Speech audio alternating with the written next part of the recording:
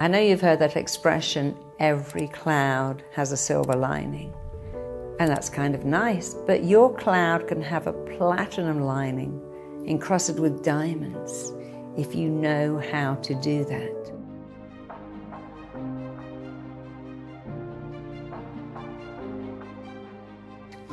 You see, we're all told at a very early age, you can't have it all. Something's got to give. If you have a great career, the price you'll pay will be your relationship. If you have a great relationship, the price you'll pay is your career. If you can ever manage to have a wonderful relationship and a wonderful career, then your health is going to suffer. I heard from a very early age, you can't have it all. No one gets to have it all. Something's got to give. There's a movie called that, Something's Got to Give. And even if you can have it all, you can't have it all for very long. You can't have it all the time. And you pay a price for having it all. And you know what? That's not true. If I'd known then what I know now, I would have had it all 20 years earlier. I have an amazing marriage, a wonderful career that I love so much, great relationships with my child and stepchildren, love in my life, health, wealth. And my husband and I often say, wow, if only we'd met each other 20 years earlier. But 20 years earlier, I had this belief, well, I'm a career woman and I've got this really great career and I just can't have a great relationship. And that wasn't true. So I want you to have everything. You really can have it all. And you can have it all at the same time.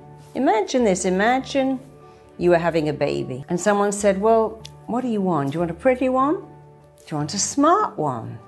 Do you want a happy one? Do you want a kind one? Do you want a good one? You go, well, I want my baby to be everything. When I was pregnant, I wanted my daughter to be beautiful and smart and kind and have a sunny nature, a sunny disposition. And I would think those things for her all the time. I never thought, well, she can't be both.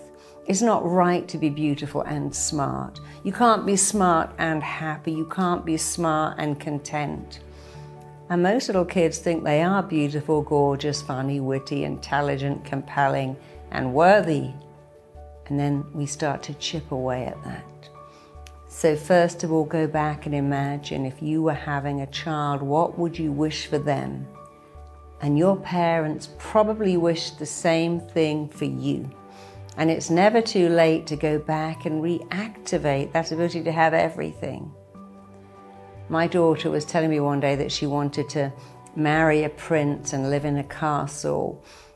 And she was telling me what she wanted for Father Christmas. I said to her, darling, that's a lot of money, because she wanted a horse and a swimming pool.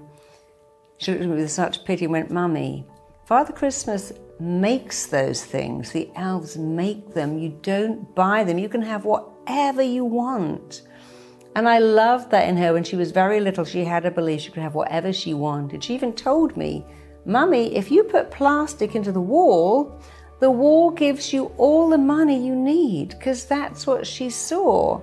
She lived very much in a world of Disneyland and princesses, and makes no difference who you are. When you wish upon a star, your dreams come true.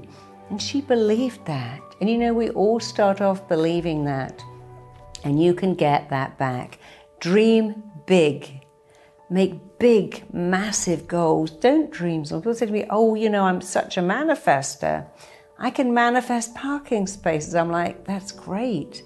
Manifest something massive then. Oh, I had to have a meeting. I was dreading it and my boss canceled it. I manifested that. That's amazing. Take it further. Don't stop at parking spaces and having coins for the meter or finding a meter with times on it. Go way further. Dream big. Have big goals. The way you feel about everything is down to the words you make in your head and the pictures you make in your head. Your words shape your reality. If you don't like your reality, changing your words will change everything. You can change fast. Fast change is really possible. You can go from fear to excitement, nervousness to calmness, dread to joy. You can go from worry to calm. You can go from, I can't remember a thing, to I have a phenomenal memory. I'm going to mess this up. It's going to be amazing. Who's going to love me? I am so lovable. If I look at a cake, I gain a pound. I have a super fast, powerful metabolic rate. Instant change really is possible in the way you feel, in the way you act, in the way you react. You can change your thoughts. It changes your reality. When you change your thoughts about abundance, you can have everything. Abundance means a lot of everything all the time. You really can have it all, and you really can have it all the time. Whatever is your heart's desire.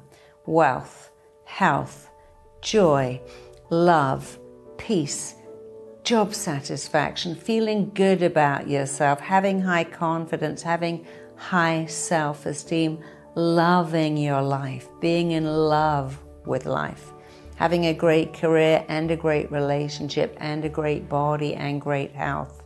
You can have everything.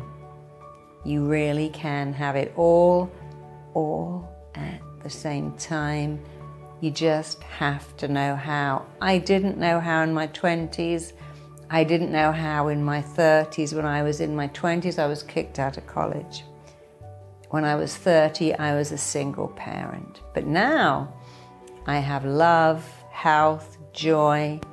Every day I wake up and think, I love my life. And here's one other thing. I've worked with many, many millionaires and billionaires, and I've seen people who have it all. And there are three types. One type have it all and go, this is so great, I'm so lucky, let me share my luck, let me share my joy. And the second group have a feeling, well, yeah, I've got it all, but I'm really worried it's going to run out, and they hold on to everything so tightly. They live in poverty. What if this all ends tomorrow? What if it doesn't last? I see that a lot with movie stars and rock stars who worry that, yeah, I'm at the top, but someone's going to pull the rug out from under me. And the third group have this, well, I've got it all, but I don't really deserve it.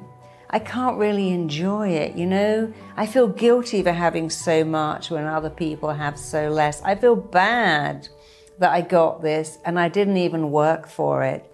And then they go into self-destructiveness. You can be the first group, because having it all is amazing, but only if you can also enjoy it, share it, feel good about it, and know you are worth it. You can have it, you can enjoy every minute of it, you can make sure other people get to benefit from your abundance too. Feel great about it, share it, be amazing. If you want to have an abundant life, not sometimes, all the time, just go ahead and download my abundance package, and you can have an abundant life all the time, and even show the people around you that matter so much to you that they can have it too. Thanks for tuning in. See you soon.